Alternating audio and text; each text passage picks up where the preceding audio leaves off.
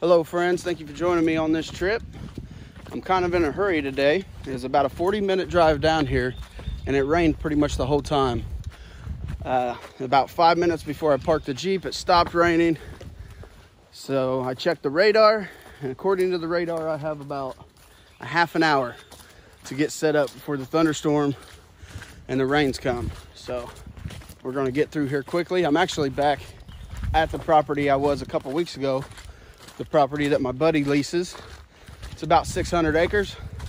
I was hoping to explore the property a little bit more this weekend, but it looks like I'm not gonna have much time to do anything unless I wanna get soaked. But I can hear thunder off in the distance, so I'm gonna put the camera away and I'll be right back with you.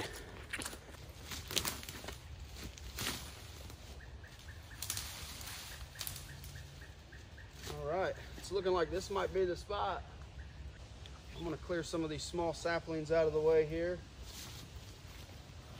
I don't see any dead branches above my head. There's one over there, but it ain't gonna fall on me if it does fall. I mean, there's no guarantee. You know, there's really no such thing as a safe place in the woods. Anything can happen. But you do your best to minimize the risk. You know, what I'm looking for is dead branches that are above my head. I'm looking at the trees, making sure they're not rotted. But I'm gonna string my hammock up right here with my tarp, and yeah, I think I'll be good to go. A lot of you had questions about this axe. I'm gonna look it up. I can't remember exactly where I got it, but I do know it came from Japan. This is Japanese made bearded axe. Okay, I didn't even have to use it on that one. Let's try this one. That one's gonna need it. Okay.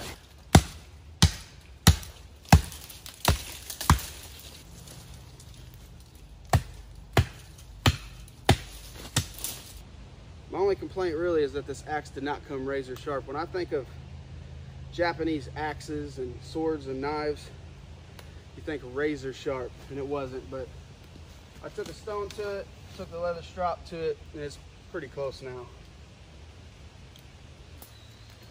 Well, I guess before I do anything, I need to get my pack off the ground here.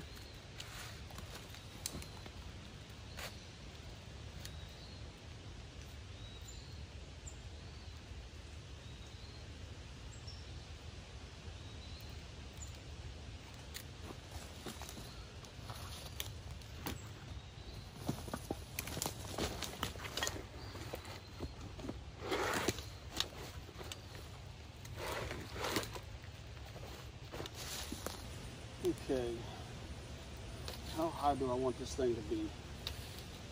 It is going to sag a little bit, especially with my big butt, so we'll go a little high. We'll start out there and adjust it as needed. Okay, from there.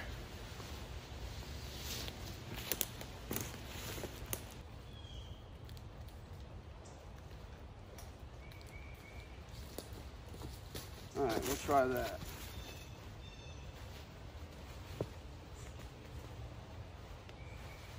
Okay. I think that's good. Let me see. Do this without falling out.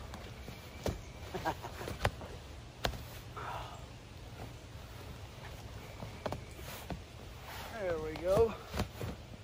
Oh yeah. That's gonna be nice.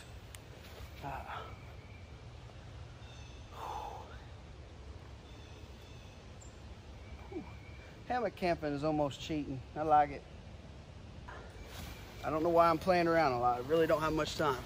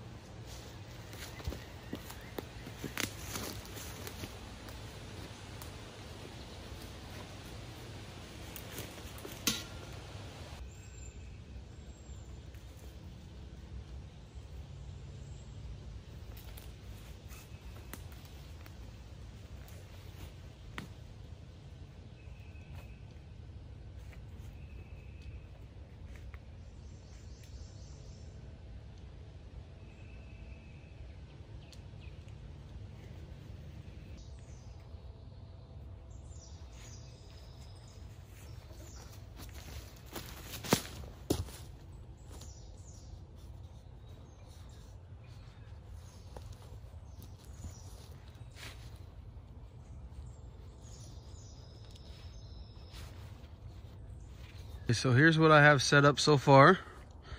I have one corner tied off to this tree, one tied off to that tree, and then there in the back, there's a corner tied off to the tree back there.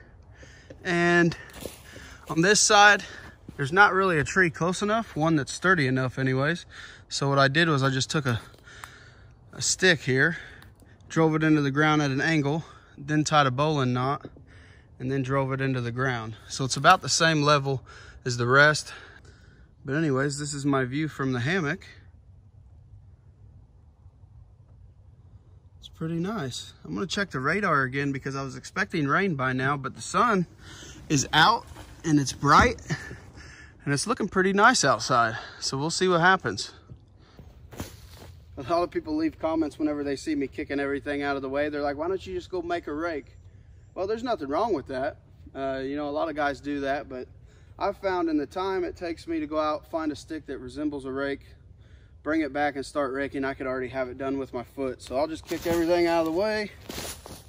I'm not too concerned about the fire spreading anyways.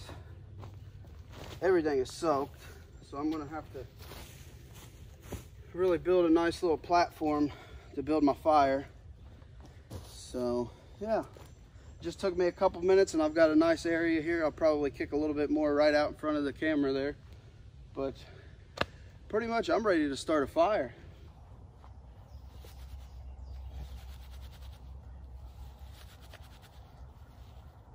Okay, this is just some tulip poplar bark that I collected a couple weeks ago. I always have a possum mentality and a next fire mentality, simply because I like to bring stuff out here already ready to go. You know, if I didn't bring out this tulip poplar bark, which is perfectly dry, I would have had to gone out here and try to find some tulip poplar bark. And when I found it, it most likely would have been wet since it's been raining this whole time. So when you're in the woods, find something you can use, whether it be fat wood, tulip poplar bark, whatever you think will work for a fire. Put it in your bag, take it home, let it dry out. Okay, what I've done is process this down over this shamag, that way I can pick up all these fine fibers and put them right in the middle here. What I'm gonna do is something a little different. I have a piece of flint here, and I'm gonna use my knife. And a few videos ago, I showed you guys how to make charred punkwood. I still have some of that left. If I can get this off of here. There we go. Still got quite a bit of it in there. I'll put all this together. Now, most of you know this, but there's a misconception. A lot of people think when you're using flint and steel that the sparks are actually coming off of the rock. Sparks are actually coming from the metal, because this flint is harder than the knife. Excuse me, lost my train of thought there. But anyways, I'm gonna try to hold this as steady as I can, and I'm just gonna bang this off of here and try to ignite this. Got it. One hit. I'm actually kind of surprised there. Okay. Now, I'm going to take that punkwood, put it in there. I'm going to close it around it, but not too tight. I'm going to try to trap the heat.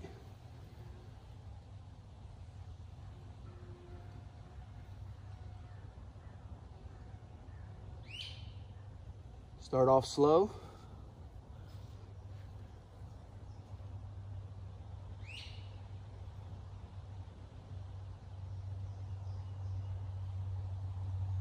When it really starts smoking, give her hell.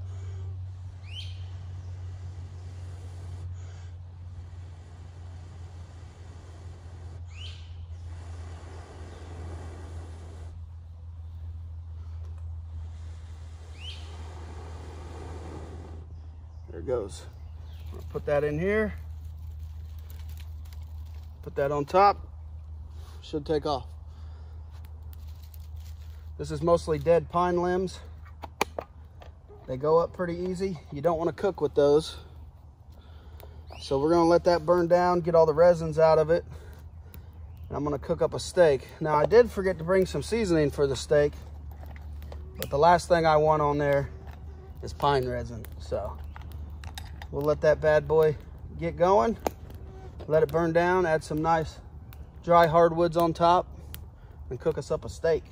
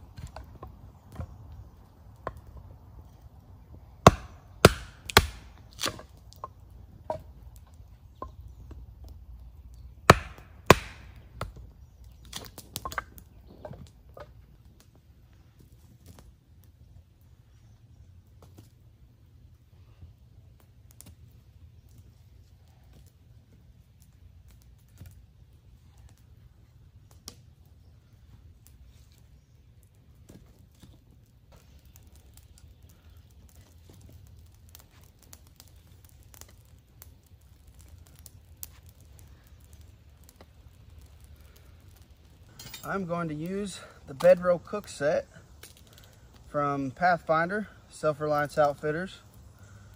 For the first time here, I had to put some duct tape around the end here because it's pointy and I didn't want to accidentally shove it through my bag. So we'll put that off to the side and save that. Now I just want to let you know I'm not sponsored by these guys. Everything I have, I've paid for with my own money, but I've been waiting for these to come out for a long time. Now, wrong way, hold on. This isn't the grill that came with it, but it will use just about any grill. So everything is friction fit. This will go like so, and this will be for my bush pot. So I can cook both things at the same time. I can move these around. I can adjust the height on them. And it's all friction fit. I'm actually going to move this out just a little bit. Perfect. Let's see. I'm going to move this one up so I can cook my steak and my mashed potatoes at the same time. Now this is what's cool about it. You can heat up your mashed potatoes, which I think I'm gonna hold off on those. I'm not really in the mood for them. I'm not super hungry. I've only been out here maybe an hour, hour and a half, and I ate before I came out here, so I think I'm just gonna cook this strip steak here. If I get hungry later, I can always heat up some water and make some instant mashed potatoes. But that's what's great about this. You can swing it in, and when that's done, swing it out. Same with this deal. You can move that, you can move it up. So if you really want to sear your steak and then slowly cook it, you can move it all the way up.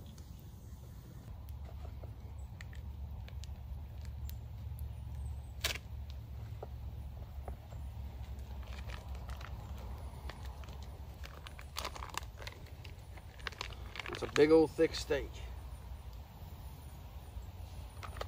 Okay, let's go ahead and lower that down.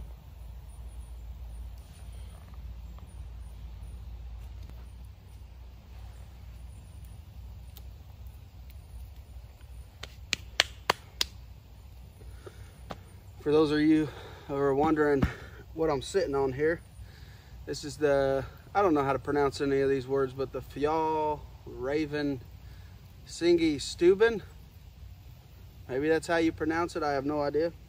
But it's from Sweden, and I bought it just for this one reason right here, so you can sit on it. And if it can hold my big butt, it's pretty strong. But it had plenty of room for all my stuff. I mean, the only exception I had to make was instead of bringing my queen size wool blanket, I brought my twin size. I was able to fit my twin size in there. There's no spot for you to really attach a bedroll. I'm sure you can somehow, but I've been getting to a point to where I'm trying to bring less and less stuff out here. Whew. Smoke follows beauty. Actually, while I'm waiting on that, I'm going to go ahead and get all my bed stuff out. See, I was able to fit my twin size wool blanket in there easy, and I brought my pillow. So we'll just go ahead and roll that big boy out.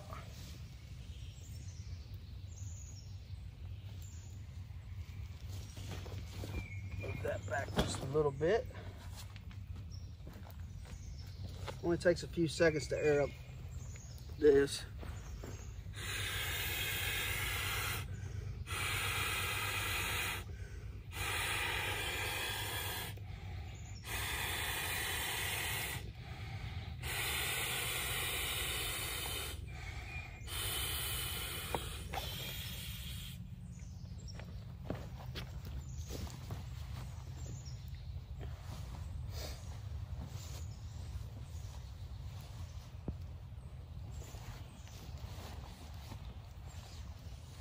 Yeah, let me put that way up here. That way I don't, actually I'll move this up here for right now. That way I don't get my muddy boots all over it. Oh, and then we'll lay back like so. Oh man, this ain't even camping. This is glamping right here. You know, there are pros and cons to winter and summer. I'll tell you, summer is nice because you ain't got to bring as much stuff. You really don't have to work as hard. You know, you don't have to process a whole bunch of wood to stay warm. Oh, but I just love winter weather. Which I see a hole in my tarp down there. Yep, I see a hole. All right, hold on.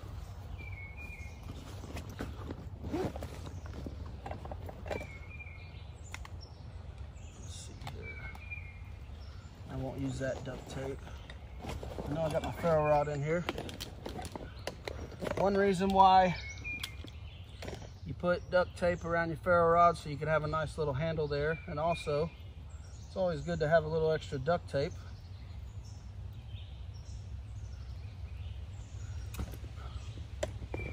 When you need it. Let's see, where's that hook? It's right here.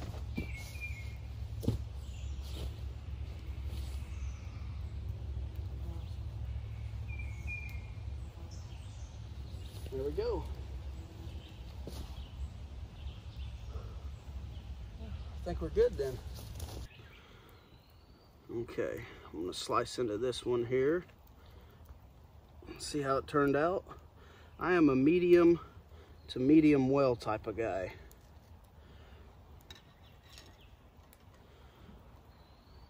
There's still a little bit of pink in the middle there. That's medium well.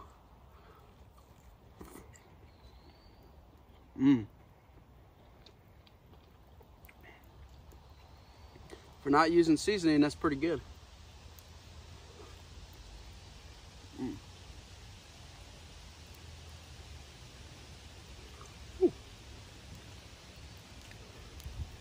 You see it's just slightly pink in the middle there. I'm not a rare type of guy. I know most people are like, hey, you're wasting the steak if you don't eat it, you know, medium or rare. It's just not my deal. I gotta have it, you know, cooked for the most part. I don't like it well done because then it's too dry and, you know, it's basically beef jerky, but just a little bit of pink in the middle there. And I'm happy.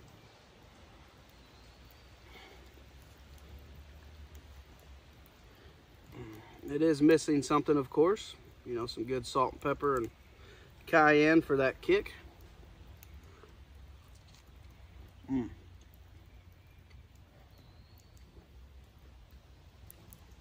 But I ain't gonna complain. Apologize for eating with my dirty hands. Not very civilized, am I? Sweating. I'm gonna lose weight today, that's for sure. I've been kind of slacking on my diet for the past 2 or 3 weeks. And I can tell because I feel like crap for the most part. But it's all right, I'll get back on track. Whew. I got another month to go until the intermediate class. You know, I'm still getting up and down these hills and getting through the woods pretty good without getting too winded. So I think I'm ready. But anyways, I'm gonna clean some of this mess up. I just kind of throw everything everywhere. I'm gonna clean it all up, get it looking nice, and then I'll be right back with you. I've got another quick tip for you real quick. Whenever you set up your ridge line, put you an extra prusik knot on there. That way you can hang your light.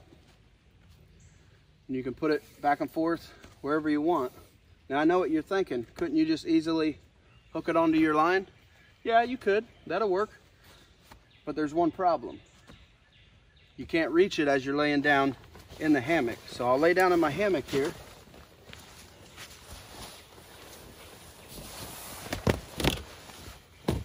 Right there, I can turn on my light. If it was on the ridge line itself, I would not be able to reach it. So there we go. You know, you wake up in the middle of the night, you need to turn your light on. That's all you got to do. Press the button. If not, you have to reach up there. And I'm too lazy for that. Sorry.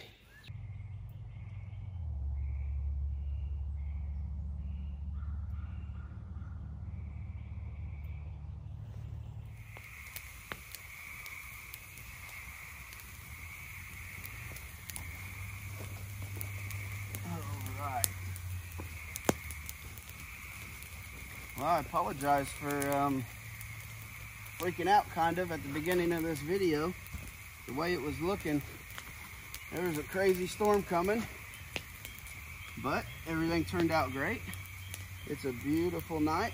It was a beautiful day, and the woods have really came alive a lot here in the past 20 minutes.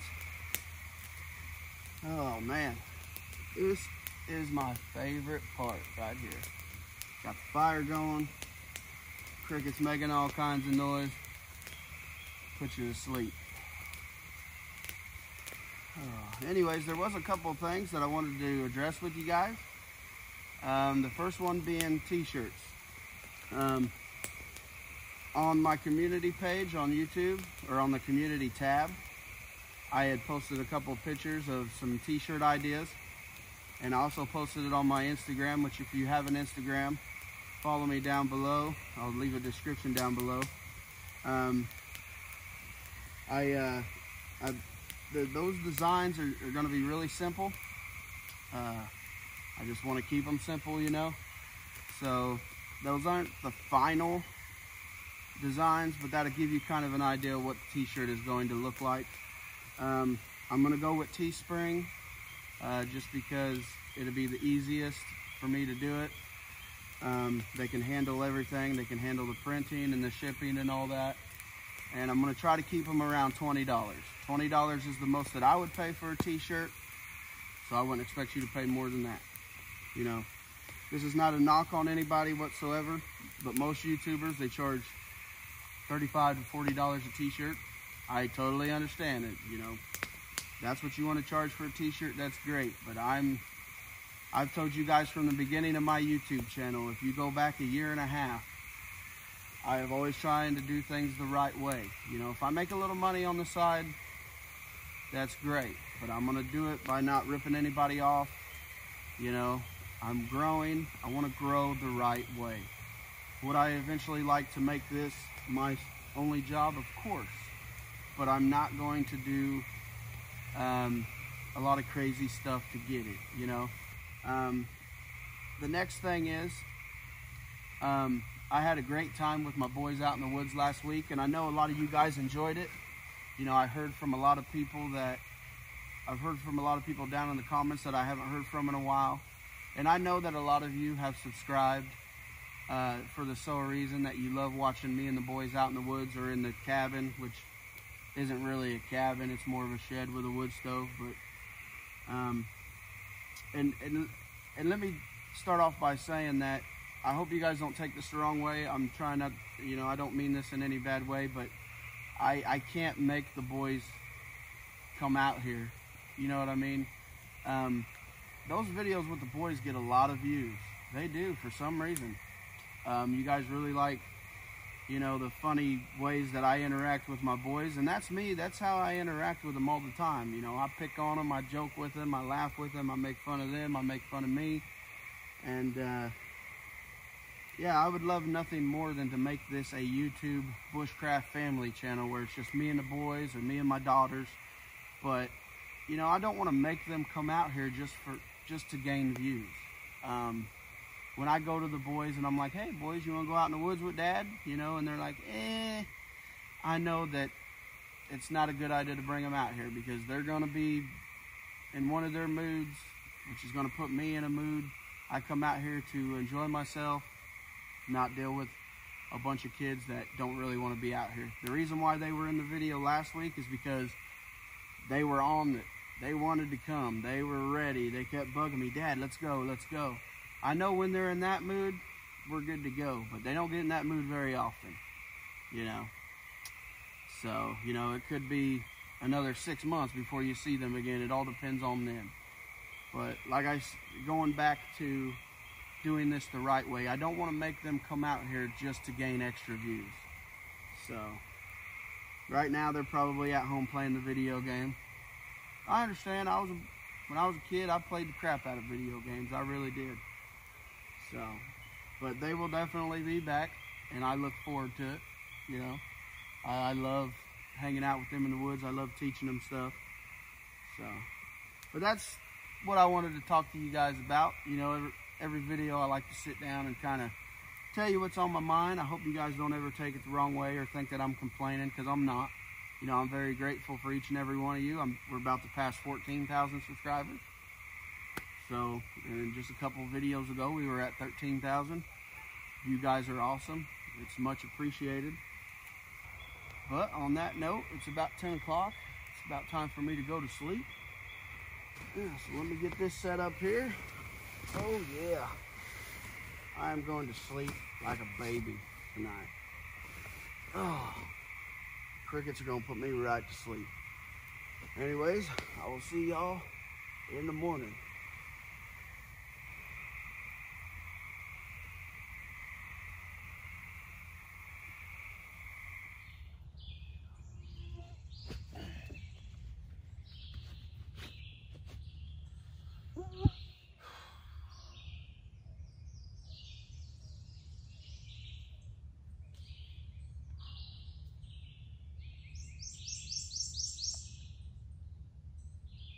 Good night. It was a good night. I slept great. There's a deer that walked right down that trail right there. I got up, I tried to get my camera so I can get a shot of it. This was probably about, I don't know, 1 in the morning. I woke up for a little bit and heard something coming down, and look over and there's a small buck right out there. I didn't get the camera in time though, he took off.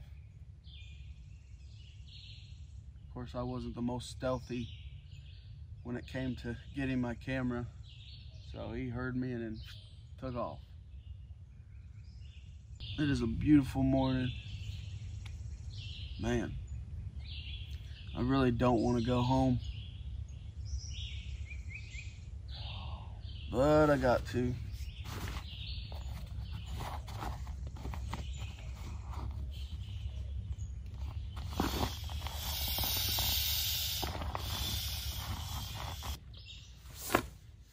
Well, here comes my least favorite part, having to clean everything up. It's not only just because I wish I could stay out here another night, but because I really don't feel like putting everything up. I'm sure I'm not the only one like that. You know, the night before you come out here, you get everything packed up, you're excited, everything's nice and neat in your bag, and then when it comes time to leave, you just kind of wad everything up and throw it in there. But anyways, I'm gonna I'm not going to bore you with all the taking down of all this, but I'll be right back with you. Man, these spiders work quick, man. I've had that bank line up probably, what, 14 hours? And this sucker's already built to my home. Hey buddy, I'm sorry, but I need my bank line back. That stuff ain't cheap.